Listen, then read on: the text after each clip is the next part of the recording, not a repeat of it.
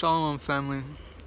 Um, in my process of purging myself of all the shame and the guilt and the sin that I've experienced and had up until this point, I was reflecting, and I thought way back when, around the time when I was in elementary school, I was engaging in some homosexual kinds of behaviors, and it's been weighing on me a lot recently. I was just reflecting on it and thinking that I want to,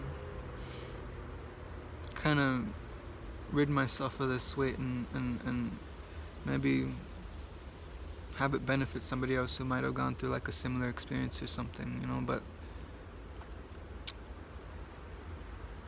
I don't remember exactly how old I was, but it was before the age of 10 when, we were living in this community, and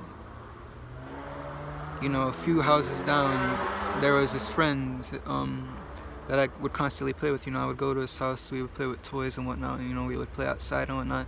His name was Sean. And I found that, it wasn't like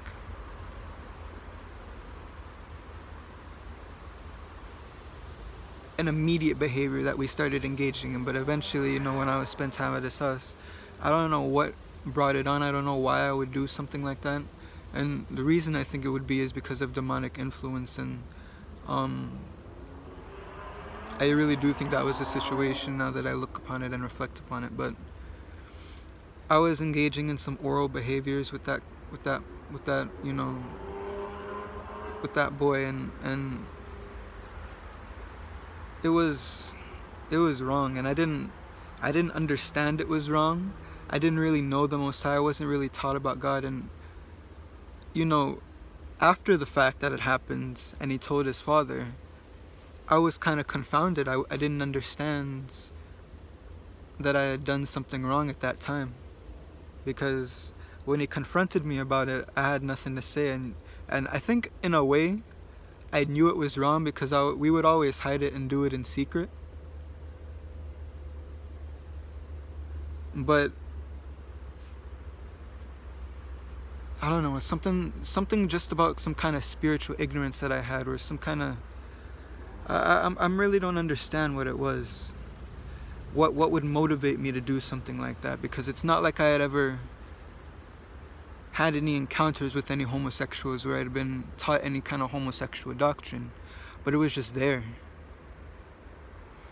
And so, I've repented of it like a while ago. I'm not condoning homosexuality, and I don't condone homosexuality, and I haven't engaged in any kind of such behavior since, because straight afterward, my parents were informed, and they strictly corrected me on the issue. But up until now, they were the only ones who really knew about it, and so I kind of just wanted to share my experience and just kind of share the shame that I was bearing. So yeah, I hope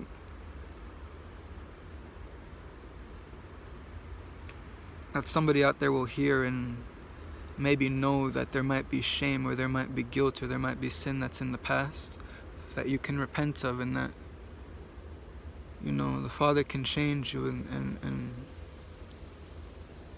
improve you and forgive you of your past sins and your past shame, and that even it's okay to confide in those who are in the truth, your brethren, your sister, who love and care for you. And it's important to do so, because when we walk on this walk, we don't walk alone, and so it's important to uphold each other and support each other. So I just wanted to share.